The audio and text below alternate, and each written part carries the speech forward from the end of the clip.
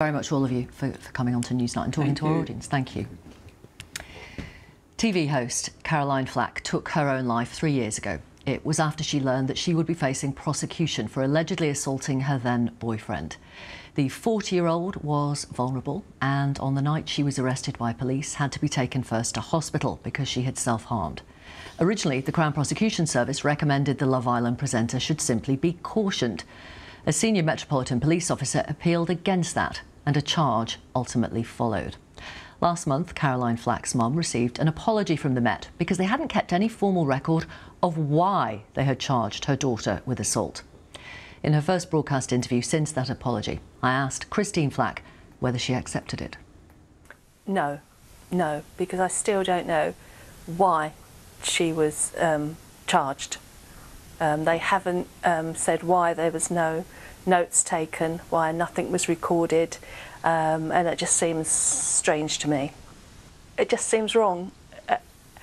I don't know whether they're covering something. There were reports and now it doesn't seem enough to have charged her, or whether it was just being done on the spur of the moment and they didn't record anything.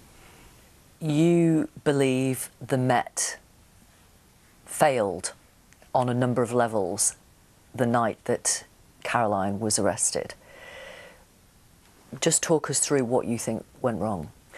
When they arrived at the house, they'd had a call from Lewis Burton to say that there was a fight going on and that Caroline had hurt herself as well. The police arrived. They had called the ambulance on the way because they knew Carrie was hurt, and they arrived, but there was a lot of them.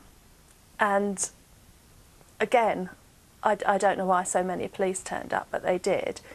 They realised she was seriously hurt, so she was taken to hospital. And then instead of letting her go home and maybe taking her back and charging her because she was in such a vulnerable state, they took her back to the police station and held her in a cell for 24 hours. And she had been, they did the right thing, they took her to hospital because she had hurt herself. Yeah. She had cut herself. She had cut herself to the muscle, her wrists, yeah. But then taking her back to the police station, you're puzzled as to why that was the right thing to do. Totally, and I think it started there, because usually, and this is speaking to other police since then, a duty sergeant has the authority to say, well, you know, you can go home and you must come back, and they come back, unless they think she's a danger. And the IOPC said that they couldn't see that she was a danger. And did Caroline ask to see a doctor in that time? She asked to see a doctor, and it took 2 hours to get a doctor there because he was busy elsewhere. And yet the DI who decided that a caution wasn't enough and appealed against it, and it ultimately, as we know, led to an assault charge. When she was at the inquest into Caroline's death, she said she'd do exactly the same again. Yeah. What do you think of that then? Dreadful. Would you like to meet that officer in person, face to face? Yes. And talk to her? Yeah. And what would you say to her? Why didn't you go and speak to Caroline? Or speak to Lewis? Or it was meant to be an evidence-led case. They took no evidence.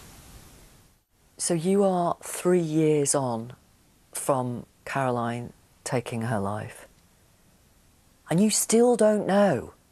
You've still got this big question, why? Did they proceed to charge her with assault? Mm. How do you live with that? It's difficult, and it's hard to drop. I suppose I do it just for Carrie, just to let the truth be out there, that she wasn't an abuser. You know, it had been an accident. She admitted to doing it, but because she then said it was an accident, that went against her. If Caroline hadn't been charged with assault, do you believe she would still be alive today? I do. No, I really do. Because it hurt her so much to think people would think that of her. but she wasn't someone that would assault someone. And I think once all the pictures came out in the newspapers and things written about her and social media, they pick up the bad. There was a lot of good, but Carrie wasn't reading the good, she was only reading the bad. You know, they're still writing things in the paper that are untrue about Caroline. Even now? Even now, yeah. Like what, for example? It was about her finances and totally, totally untrue. And which newspaper was this? The Sun. And they did apologise. When I went to them, I said, where have you got this from? They said, oh, it was someone that doesn't usually write that column was working and didn't check the facts. And when did that happen? Just a couple of months ago. Right.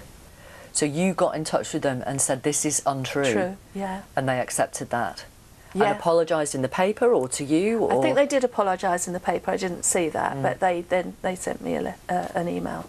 Right. Yeah, just saying would I like them to give some money to charity. And does that make up for them printing untruths? No, it can't do. Once it's in the paper, nobody else, they may not read the apology, but lots of people will have read that. I wish I'd done all this before Carrie took her life. I wish I'd done more then. That's my biggest regret, that I didn't speak up then and do things. Because now it's whatever happens, it's too late. Do you see any parallels, if you like, of the way Caroline was treated by some sections of the media and in the media attention around the case of missing mum Nicola Bulley? I do, yeah. It's the speculation, people saying that what they thought happened, and you know, the press just printing what they want to print. They don't know the truth, and you know, it just made a circus around Carrie, and it made a circus around that poor mum. You have a particular bench that you go to every week, which is Caroline's Bench. It's a place where you can go and just think about her. It's a lovely woodlands, and it's a place we can meet. I meet with the children on anniversaries. It's lovely. I'm guessing that you think about Caroline every day. Yep, every day, every hour. Yep, the whole time. I think about funny things, I must say. You know, with her brothers and sisters, we do laugh, and like me doing this, she'd go, "Oh, Mum," you know, it'd be like, and then just sad things that I won't, you know, she was having such a nice life, she was on such a high, and she won't be there, you know, she won't see her nieces grow up, Willow, who she adored, and her other nieces and nephews. She won't see them, and that's sad.